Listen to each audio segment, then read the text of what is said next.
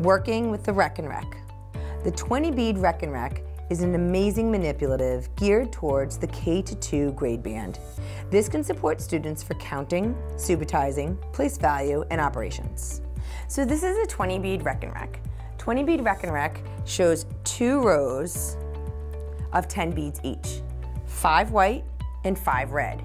This is a really great manipulative, especially for kindergarten and first grade students. This helps with subitizing and helps with learning about combinations. To accompany the Rekenrek is this very informative book, Working with the Rekenrek. This has got many activities to use with this manipulative. Let's take a look at 2 of those. The first activity is numbers with the Rekenrek.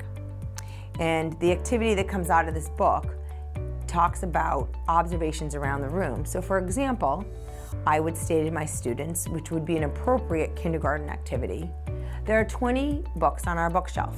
Show me 20. And I would look for students who could push the 2 rows. I would also look for students who might push 5 at a time.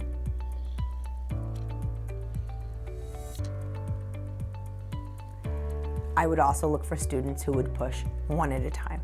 This is an excellent formative assessment. Another great activity that comes out of this book is using story problems.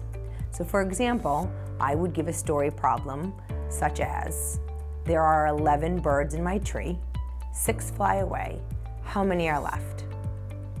There are 11 birds in my tree.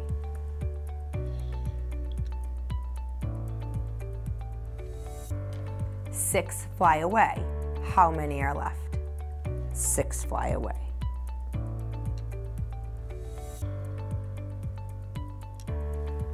Five are left.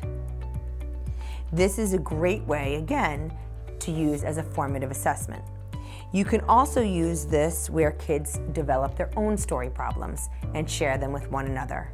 With the 20 Bead Rekenrek and the more than 40 activities included in Working with Rekenrek book, teachers will have a powerful tool for students to practice early number concepts.